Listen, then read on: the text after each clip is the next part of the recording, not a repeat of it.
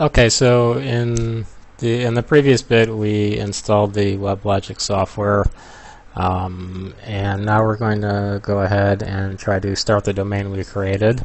We used the configuration manager in the previous bit to create a domain, and now we're going to go ahead and try to start it up. Right now we're in our WebLogic home of WebLogic. So to get to our domain, we're going to go into user projects, and then we're going to go into domains, and here we'll see the domains we created. And this is of course the domain we just created previously using the configuration manager. And let's go ahead and try to let's move into the domain directory first, and okay, and we're going to go ahead and run the start WebLogic sh script to go ahead and start up our server.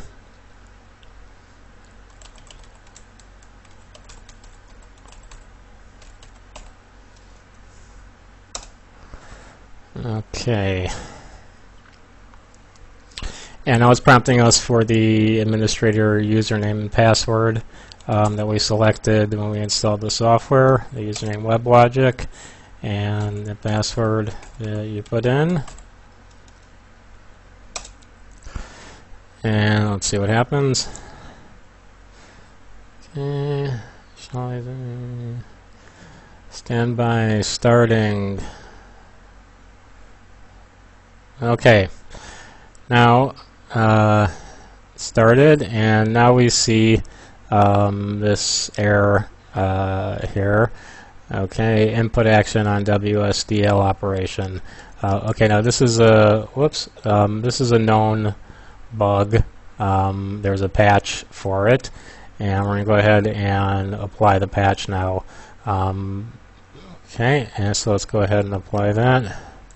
So let's go ahead and stop this operation here.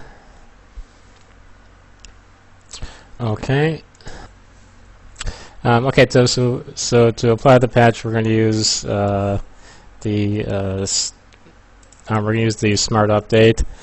Okay. So let's go to our. Oops.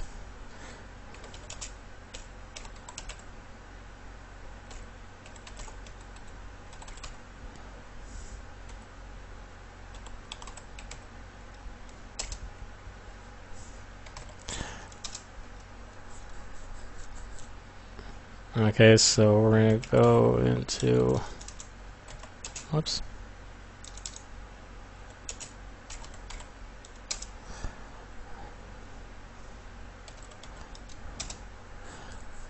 Okay, so we're in our WebLogic home utils BSU directory here. Okay, and to run the smart updater, we're going to run the BSU-sh file script. Okay.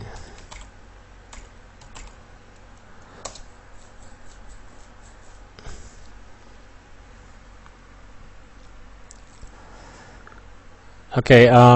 Now at this point, you would have configured this with your CSI.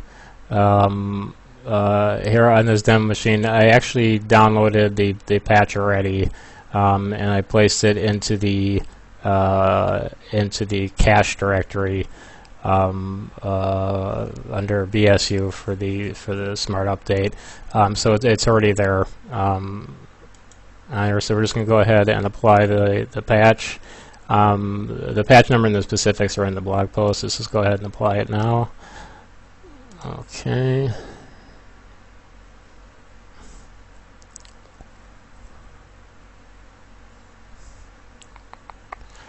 No conflicts detected. Let's go ahead and run it.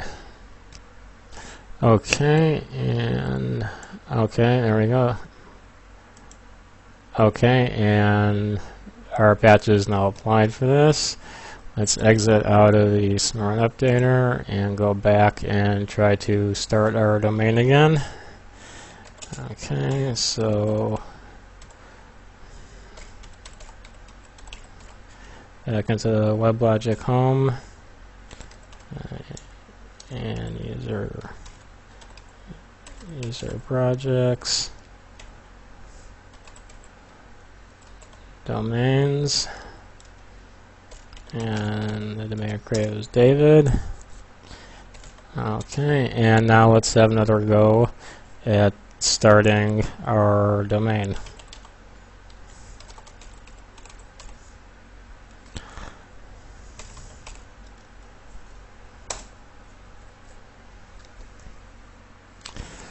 Okay, once again, prompted for the password that we created when we installed the software.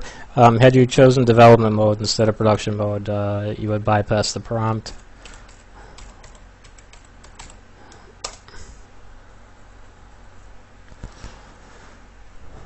Okay,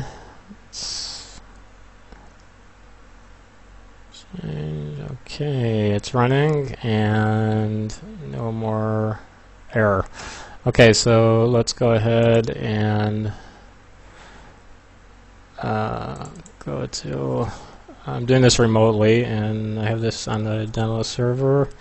The URL here, there we go.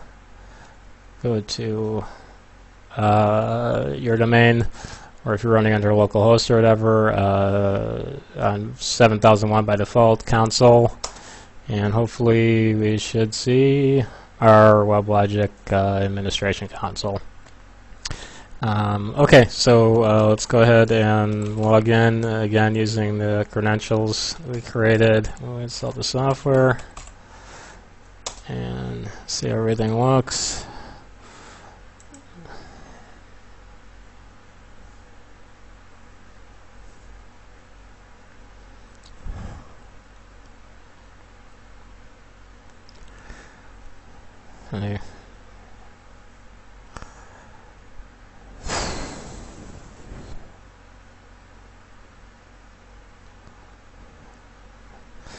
Okay.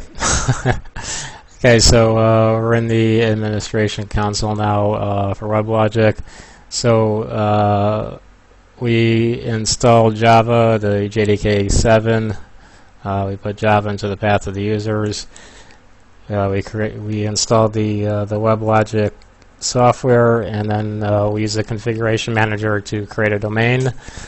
And then after applying the patch, we were able to start the domain and access the WebLogic administration console. Okay. Okay, let's log out of here.